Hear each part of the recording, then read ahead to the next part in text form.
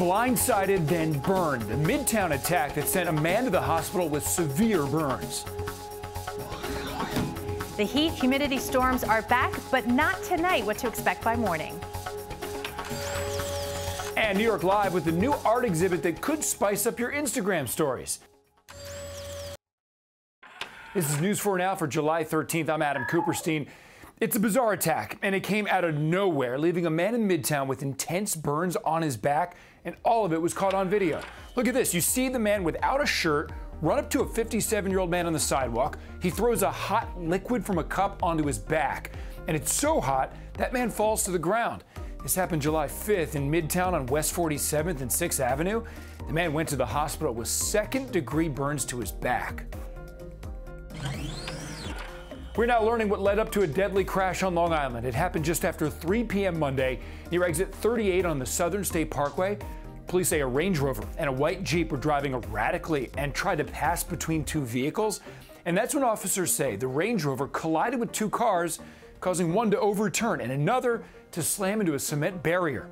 One driver was killed, and witnesses say the two people in the Range Rover were picked up by the white Jeep and then took off. Police say that Range Rover was stolen. The search is on for a woman who drove through the front glass of a hotel that's serving as a homeless shelter in the Bronx, and then she just took off. This happened at around 11 last night at a shelter on Girard Avenue in Concourse. Police say a 26-year-old woman got into an argument with the manager. She was a resident there. They say she punched him in the face and took off. Police say when that woman returned, she drove into the building and then took off again on foot. We're told several people were hit by that car, and we heard from one woman who narrowly avoided getting hit. So I go downstairs on the elevator, and I get off the elevator. She driving her car towards me. I backed up like, oh my God. Like, you know what I'm saying? I almost had a heart attack. I'm like, I threw my hands up like this because I was so terrified. The FDNY says at least 3 people were treated for injuries because of the crash. The monument that was supposed to be erected in Battery Park is on hold after protests from the community. Locals said that they were left out of the decision-making process for the design and the location. The state now plans to convene a new advisory committee to decide where to put that proposed $3 million Circle of Heroes memorial, and it will include local residents.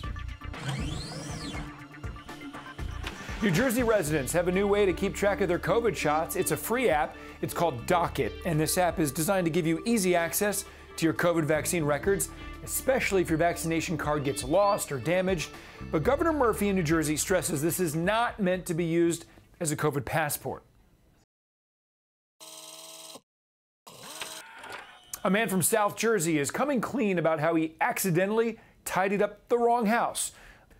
Louis Angelo cleans homes for extra cash. He went to a new client's house in Cherry Hill and spent nearly 3 hours cleaning up. He was almost done and ready to leave when he got a call from the homeowner.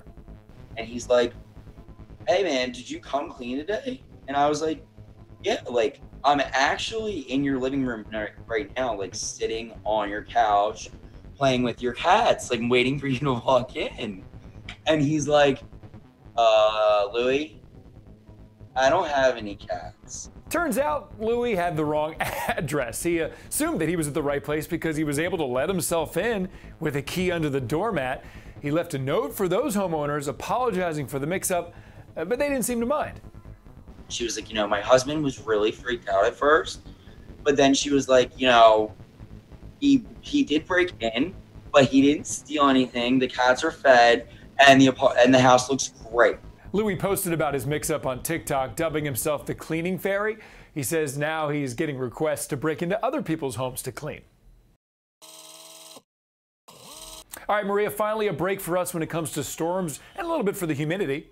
It was a nice break in many ways. We didn't have to watch flash flooding or big thunderstorms fire up this afternoon, and even a break temperature-wise, a little bit below average. We'll see temperatures still into the mid-70s later on this evening. It's after midnight. We could see a few showers, maybe a rumble of thunder, but definitely some fog and mist developing again as we get toward the morning hours. We have an east wind setting up, a lot of low-level humidity, and that's the formula you need to produce some fog. So as we wake up tomorrow morning, There will be areas where visibility is less than half a mile, especially along the coast from Nassau and Suffolk County, and once again down the shore, and pockets of it in valley areas. Otherwise, a relatively quiet start to the day with some fog in the morning. 71 for the low in the city, 71 in Newark. Will be in the 70s and upper 60s for Long Island before we really see that turnaround back to heat, humidity, and storms. Putting some pizzazz in your Instagram feed. New York Live shows us inside the new Soho art exhibit, Happy Go Lucky.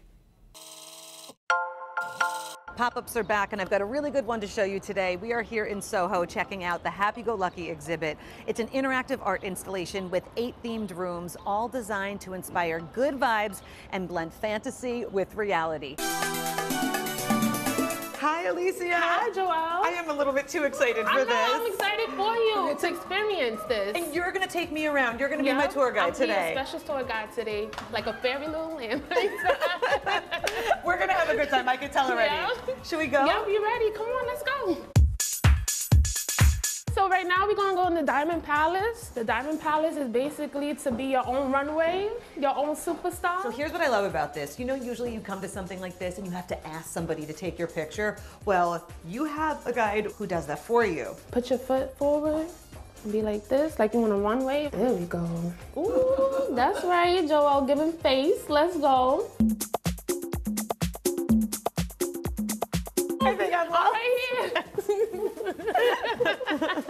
When you look at the way the picture comes out, it's so different than what your eye sees. So this exhibit was in New York in 2018, but this room right here, the Kaleidoscope room, this is new. So nobody has ever seen this before. You guys are seeing it first. I'm so guilty of this. You're normally like, put your phone away, but I feel like here, you really want people to have it out because you experience it one way with your eyes, and then you take the videos, you take the pictures, and you see it in a whole new light. Yeah, that's how we would like to take you in. Like, we want you to take pictures. We want you to have new content and show yourself off and dress up. That's what it's for. Happiness, confident. Like, we want you to have fun. We want you to do that. This right here is to be able to be on the TV and see your image of yourself and how you will look. Hey there, Joelle Gargiulo coming to you from the Happy Go Lucky exhibit in Soho, and I am happy to report it is everything that you would hope and so much more. Tickets are $17 for kids. They start at $31 for adults. Children under 4 are free. And by the way, when you leave, you get a free ice cream. They are open 7 days a week, so come check it out.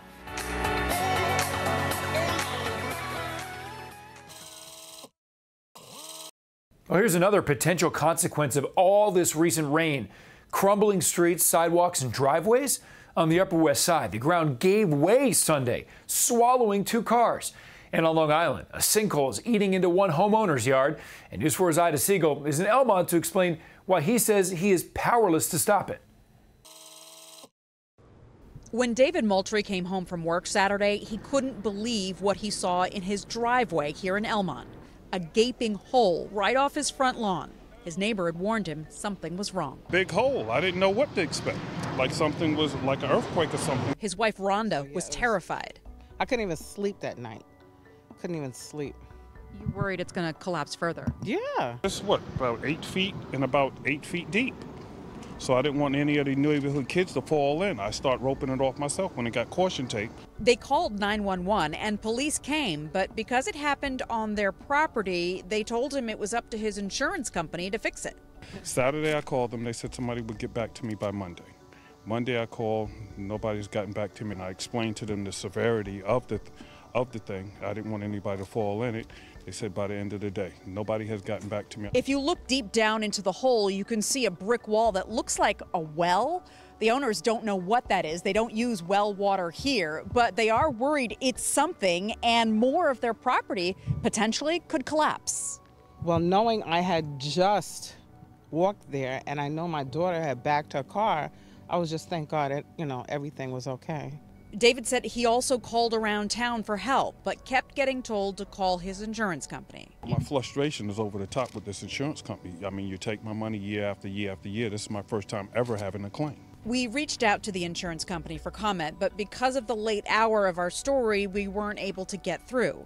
Meanwhile, David and Rhonda are now trying to keep people away from their house to make sure no one gets hurt. Reporting from Elmont, Ida Siegel, News 4, New York. Well, thank you so much for joining us. We'll see you right back here tomorrow.